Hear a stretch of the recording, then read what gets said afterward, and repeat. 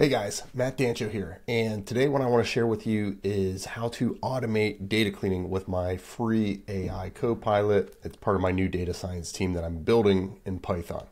All right, so real quick, before I dive into the code here, what I want to share with you guys is this AI data science team. It's available in GitHub. So all you'll do is you just go to this AI data science team. I got a link in the video notes here. And what this thing does is my idea is to have a bunch of basically like an army of co-pilots. And we're going to be exploring one of them today, which is going to be used for data cleaning and automating data cleaning for yourself. So it's pretty cool. I think it's really awesome. Actually, I think it's the future of data science. So let's get started. For more information, you can check out this GitHub repo, which is going to have this full army of co-pilots that you can use to do cool stuff. All right. So I've got my code base open, and this is in my free AI tips. If you haven't joined my AI tips newsletter, it gets you access to all of this code. I'm on the third one right now, and what I'm going to be doing is using this AI tips newsletter to really explore some of these cool things that I'm building with AI that applies to data science. So the problem here is that data cleaning is a time-consuming process that keeps us from analyzing data and getting business insights faster. So the idea is if we automate the cleaning process, we can get clean data that we can start to explore and start to do other stuff and actually get business insights. So my goal here today, I've got 3 goals for you. This is what we're going to cover. So first thing, expose you to my new AI data science team of co-pilots. We kind of already did that. I showed you the GitHub repo. We're going to create an AI co-pilot to automate data cleaning. All right. And that's really the big benefit out of this one. I'm going to show you how you can basically import this data and you can grab agents, whatever agent you need. The one we're focusing on today is cleaning, and we're going to use it to clean a customer churn data set. If you guys want to check out the GitHub repo, that's this link. Again, I'll put the link in the video notes. I do have a recommendation for installation. So don't install off of pip, like pip install AI data science team. Use this instead, and what that'll do is actually install off of the GitHub page so you get the latest and greatest version.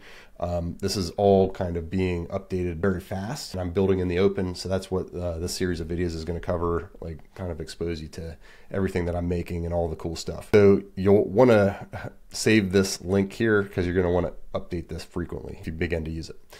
Okay. So first things first, how do we get started here? So we're going to load these libraries. I'm hitting Shift and Enter. All of this code here that you're seeing today is just in this O3 data cleaning copilot. So I've just imported these libraries, so LangChain, OpenAI. If you don't want to use OpenAI, you can also use Ollama or whatever other version of, or Anthropic or Bedrock or whatever you want to use. It's very customizable. You can use whatever LLM that you want, whatever is your favorite, whatever your work allows you to do if you're doing this at work. And some of these other imports, I'll show you where they're used as we go through the code. But the real thing is we're going to be importing from AI data science team.agents, import make data cleaning agent. Okay. And that's going to load in this data cleaning agent, and you can go through the doc string, and it's got some examples in here of how you can use it. So to set this thing up, what I'm going to do here, and this is just because to kind of keep everything separate from my other R tips, I'm going to set a path root, which is going to be the directory that we're working out of today. That's this O3 Automate Data Cleaning AI Copilot. When you go to set up an LLM, you're going to need an OpenAI API key. I'm not going to really cover that in this video, but if you go to OpenAI, if you basically set up an API, they ask you for a credit card. In exchange, they give you an API key, and you're going to put that right in here. Once you get your API key, and then this will work for you. I have mine saved in a special location, so that's why I'm going to run this here, and that's going to load in my API key. The model that I recommend you using for this tutorial is GPT-4o Mini, and that is a very cost-effective model. Honestly, I've been using it, and tons and tons this month, and it keeps getting cheaper and cheaper. I think I've spent like less than a cent on massive number of API calls. So I'm going to load this. For logging, we're going to set logging equal to true, and that's because I want to store the function. We're actually going to create some AI functions or an AI function, and it's going to be stored here. AI is going to create it for us. And then that's why we're giving it this log, this OS path. It's going to get our current working directory, which is my free AI tips folder. And then we're going to append it to the path root, which is this here. And then I'm going to tell it to log it in this folder here, AI functions. Okay. So that's why we're setting log equal to true in the log path. All right, and then the final thing is we're going to load in a data set. The data set's located here. So I've pulled in, I've just run all this code. You can see the info here on that data set. And we're going to explore some of this stuff. But what I'm going to eventually point you to is like some of this stuff is not clean. For example, total charges, that's a numeric feature. Right now it's stored as an object, which is like a string. So we need to go in and fix this data set up a little bit so we can do further analytics with it. So to take advantage of this AI Copilot that's going to automate the cleaning process for us, what we're going to do is we're going to first set up our LLM. Like I said, for this tutorial, I'm using OpenAI, their GPT-4o Mini. If you don't want to use that, this is where you'll change that function to Chat Anthropic or Chat Olama from LangChain. So if you get familiar with LangChain, this is how you'll set up your LLMs. We've got an LLM now set up. I'm connected to OpenAI. All right. So we have that. We're going to use this make data cleaning function, and that's going to be the thing that allows us to create this agent. It's a data cleaning agent. So if you check it out here, you can see kind of like what it does internally, some of the parameters. We're not going to do human in the loop with this tutorial, but I'm going to share a future tutorial how to include human in the loop. But we'll go over some of the basics of how to set this thing up. So let's first run this, and I'm going to share what it returns. So we've just set up this data cleaning agent, and you're going to see when it outputs, if you have the latest version of LangGraph installed, which it'll be installed when you install the AI data science team, you're going to see a graphic that looks like this. And it's going to show you that there's like these boxes which are called nodes. So there's several nodes here, and then there's like these dotted lines. So these are edges, and they're directed one way. So this is what we call a directed acyclic graph, and it's basically a sequence of steps that it's going to go through and decide what needs to be done. So right now it goes from recommended cleaning steps. So it's going to recommend some steps that based on what our data looks like, it's going to recommend some steps. And then the next LLM call is going to create some data cleaner code. So it's actually going to use AI to generate the code. And then it's going to execute the code on the data set. And if there's any problems, what's going to happen is it's going to go through a little loop here where it attempts to fix the code and then explains the code. Once it's successful, it'll explain the code, and then we'll end. All right. And when we end this, we'll have our function, we'll have our automated data cleaned, and we'll have everything we need to basically create a data cleaning pipeline. Very cool. All right, so let's see how this sucker works. I'm going to clean the data now. And the way we do this will take a few seconds to run because it's got to go through each one of these steps. And you can kind of see the progress that's being made. So right now, the recommend cleaning steps is being performed, or it's complete. It's executing the agent code. It looks like it's finished here.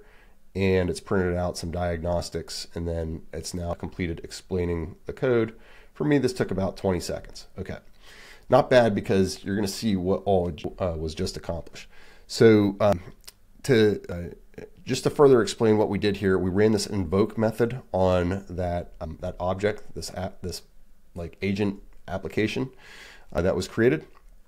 We provided it some user instructions. Don't remove outliers when cleaning. If you highlight this and scroll down, you'll see one of the things that it does is it removes extreme outliers here. And if you don't want that, you just tell it not to do that. And that's where you can provide it with this user instructions. We give it our data frame. We can first convert it to a dictionary. And then this stuff right here is going to tell it if we run into an error, how many times we should go through this loop sequence. So max retries 3, and our initial retry count will be set to 0. Okay. All right. We can see here that it didn't have to do any retries. It just it got the code right first, and then the first try and proceeded to process it. So let's examine the results now.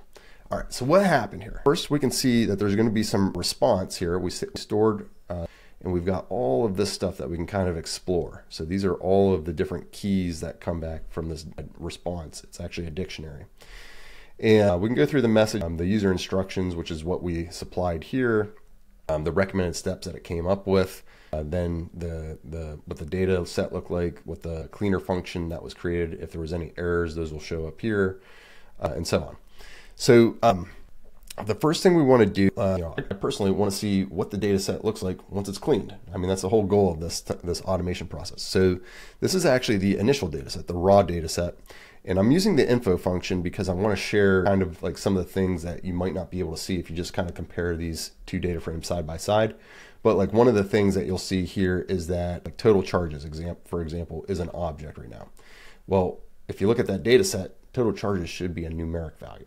It's an actual value per customer of what total charges they've accumulated through the lifetime that they've been a customer. All right, so that should definitely be numeric, and that's something that should be fixed. So let's check out this response data cleaned. And again, this returns a dictionary, so we got to convert it to a data frame. That's what this does. And then if we run info on that data frame, we can now see that total charges is indeed a float 64. Perfect. That's actually really good. Okay, cool. Some other stuff. So we can see what data cleaning steps we're taking. Okay. So here I'm going to dig into the messages, and this is where agent kind of tracks some of the things that it's doing as like AI messages. Okay. So if I take a look at response messages, that's going to return this AI message thing. And we can see here it's a list. So if I grab out the first AI message in that list, that's this 0 index. And then if I grab out the content, and if I print that content, we can see the actual steps that were performed by the data cleaning agent. We can see that these are the cleaning steps at the data cleaner function, and it's got 1, 2, 3, like all the things that it's doing. Okay, cool. So now I know exactly what that agent did to automate, and then we can even see what the data cleaner function looks like. So this is really a cool thing because we're not just trying to give us clean data and call LLMs to clean our data. What we're really trying to do is create pipelines. And what a pipeline is basically a function that can be reused on our data set or any new data set. And we've got that here. So I don't need to run another LLM call because this thing's already created. I can actually just store it and just run it on new data, similar data comes in. So this is really powerful. This is where the automation stuff really helps out. So you can see it's created this function called data cleaner. And then it's got some imports in there, and then it's got some steps that it's actually walking through. Step 1, step 2, and you can see this is actual Python code. Turns out that when we ran this, because we set up logging to log to this AI functions folder, it actually created an AI functions folder over here, and it's actually logged that data cleaner in a datacleaner.py file. Okay, so you can see this is the AI generated function that it created. You can see exactly what it's doing right here, and we can examine that. Okay. All right. So the final thing is that I wanted to share is how can I reuse the data cleaning steps as I get new data? Okay. Well, because we've just automated that and created this data cleaner function, what we can do is we can append this directory to our system paths. So if we run this, what that does is it allows our sys paths to be, let me see, sys path. So what it does is it added this O3 automate data cleaning copilot here to my system path. So now I can do from AI functions dot data cleaner, which is this right here, .py, import data cleaner.